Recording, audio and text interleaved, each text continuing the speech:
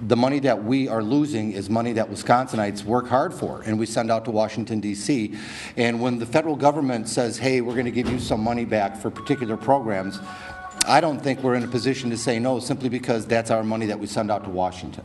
We keep talking about how in Wisconsin we need to do better about creating jobs. And right here is probably one of the biggest initiatives that we can take on for Wisconsin. It makes common sense. We also know that it's going to save money for the state. It's in fact costing us an awful lot of money to not have accepted these dollars, our dollars, to come back into Wisconsin to take care of our people. Right now, we're in a new world as far as the healthcare system. The Affordable Care Act and most of its major provisions went into effect in 2014. There are some that think it will be repealed in the future. The earliest that could happen is 2017, at the very earliest, later probably because of a legislative process. And even then, there are a lot of conservative analysts who believe it would be politically impossible to repeal this.